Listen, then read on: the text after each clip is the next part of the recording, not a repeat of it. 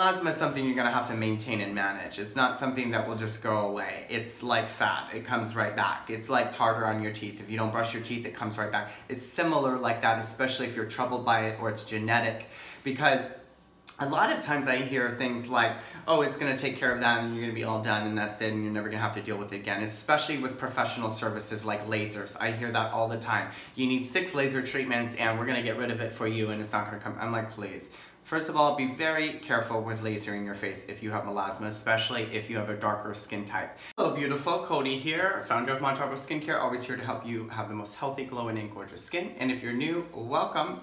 Alright, so today's video I'm going to talk about melasma and some of the things you can do and some of the things I don't recommend, and just give you some information because I am seeing a lot more people with melasma and helping them, and a lot of people are just really frustrated because I think what happens often is when you start to have an issue on your skin like melasma, you know, and melasma is a very different type of pigmentation, and a lot of people think they have melasma when they just have pigmentation or discoloration.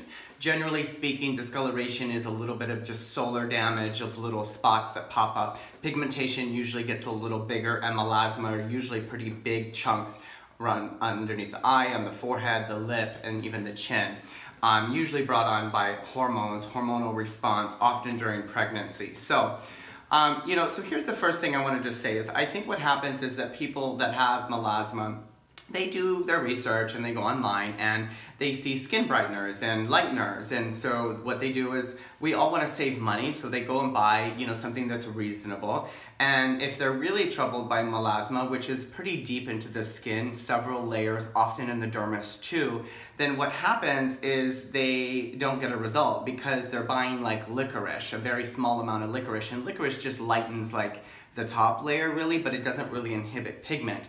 And if you're struggling with melasma, you have to not only brighten and lighten it, but you have to inhibit the pigment, or it just kind of comes right back, it rebounds. So you want to probably do a little bit more research, and I'll leave all this info below this video, but you really want to try to use the right ingredients for melasma, and there's not that many, so let's not get complicated about this, okay? And just so you know, all these new things that are around, you know, they have newer formulations for stuff, but you know, if it was my last $100 and I'm like, okay, I'm gonna try the new formulation of something, or I'm gonna try what has been working for 20 years.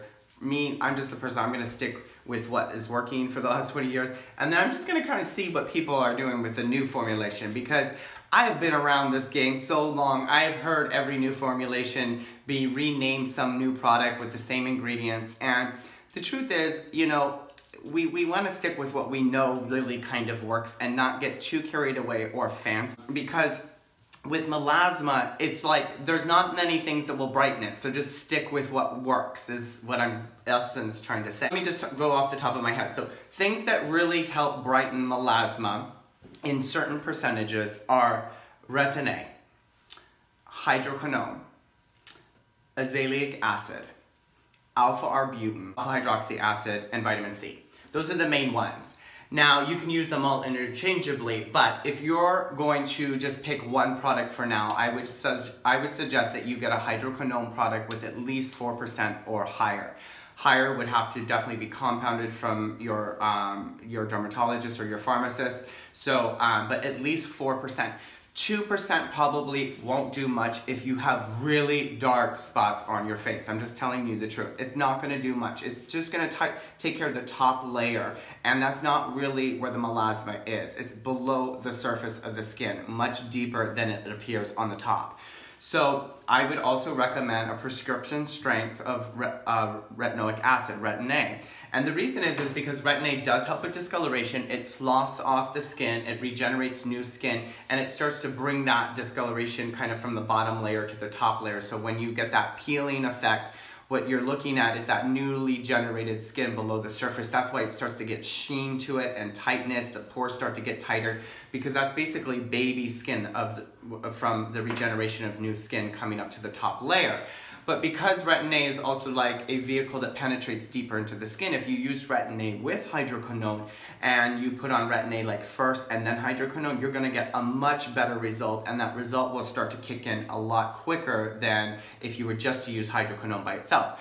You can also do something like, this is my illuminating lift wash. I'm just showing you this as an example. This is a concentrated 10% alpha hydroxy cleanser. If you put that on your skin first and then use the hydroquinone, you'll actually get the hydroquinone to penetrate also in your skin deeper, because you're taking off that top layer of skin. Most of the skin that's on the top layer, unless you're using retin-a, is pretty much dead skin. And when you're using retin-a, you're regenerating skin cells. You're speeding up the regeneration of new skin cells, which happens every like about 30 days or more. So you're regenerating more quickly.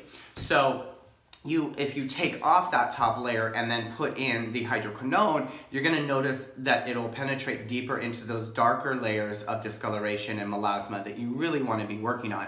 And with hydroquinone, like I've mentioned, it will inhibit the pigment, or it will inhibit the tyrosinase enzyme from releasing. So it will kind of block that. Not always, but it inhibits it a little bit. And that's really important, because otherwise it just comes right back. Things like licorice, those are just very top layer. They only take care of the top layer of brightening, and that brightening, that discoloration and pigment just kind of comes right back when you stop using it. But they don't tell you these kinds of things, you know, like you don't read, no one on the company will say, oh, if you stop using this product, your discoloration is gonna come right back. I think people should say that. I try to say stuff like that in my product descriptions just because I don't want people to be surprised. Like, if you stop using something and then it comes right back, you should be told that that's gonna happen, I think, in my opinion, but whatever. All right, so the next thing I just wanna talk about with melasma in general is, you know, your sugar intake, and that includes alcohol, which includes wine. You know, there's a lot of, I think that a lot of people could do a little better job with taking care of their insides a little bit with the right food, and also possibly doing a liver cleanse. So you might want to do some research on seeing if you can clean out your liver a little bit, and also just seeing if your hormones are overreactive. Maybe you were on a birth control pill that had released a lot of different hormones that caused that triggered response of melasma. So you wanna, if you're on birth control now, or a hormone replacement of some kind, you want to just look into that, because if you sit here and spend all this money on brightening your skin, but you're still using a pill that's going to cause the discoloration, or the potential for that discoloration and melasma to come back, then you're kind of defeating the whole purpose. So you do want to make sure that your hormones are crystal clean and clear, and they're working perfectly, because if you have a hormone issue going on that's contributing to the possible issues of your skin, then you're only going to get so much of a result, and it's just going to rebound. It's just going to come right back, and then you're going to feel extremely frustrated because you've just dropped money and spent a lot of time doing something, but then you're still taking the pill, which could cause more issues.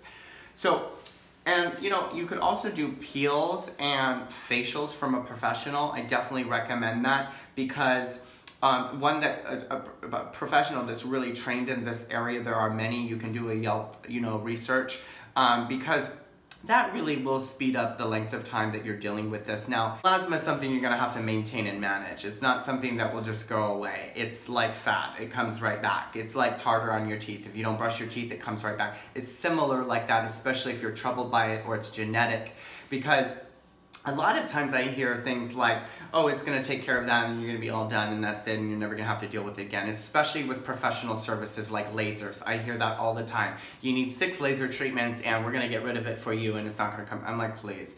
First of all, be very careful with lasering your face if you have melasma, especially if you have a darker skin type.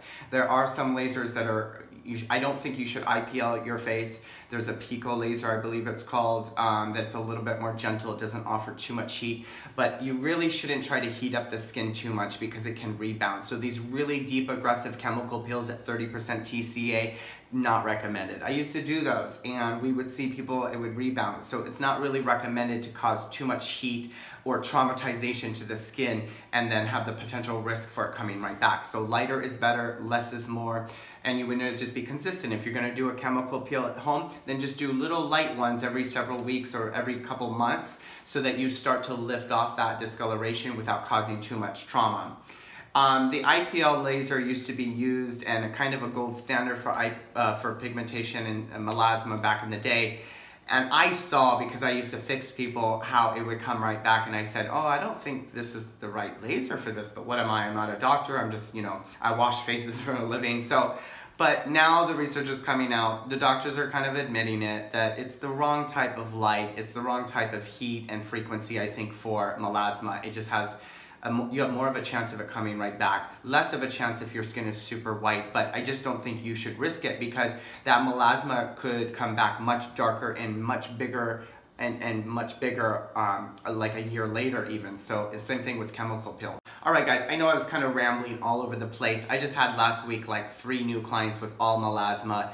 And, you know, they brought in all their skincare and they're using like an Aveda licorice brightener. Another girl was using some like $5 skin brightener with vitamin C in it from like the health food store. Those things are not gonna really work if you're really troubled with pigmentation issues, just so you know. So I'll leave all the information, what I've talked about today, below this video. And if you love this info, please subscribe. And I wanna just leave you with this for real. You know, I think it's important to try to find out what is right on your face and what is working and what you do appreciate about your skin, because we can get super hyper focused on discoloration and our skin. And so if you do that and you start this process with a lot of frustration, you're just going to bring that energy of frustration to your new skincare regimen or a new service, and you're not going to really have that sense of freedom and hope. And I really think that that is important for your healing process, is to be hopeful and to not feel like, you know, okay, I got this discoloration or melasma, but I'm gonna fix it, or I'm gonna do the best that I can. Try not to give the melasma too much attention, acting as if it's this thing that is destroying your life, because it's not, because nothing can destroy who you truly are, because you are an incredible soul.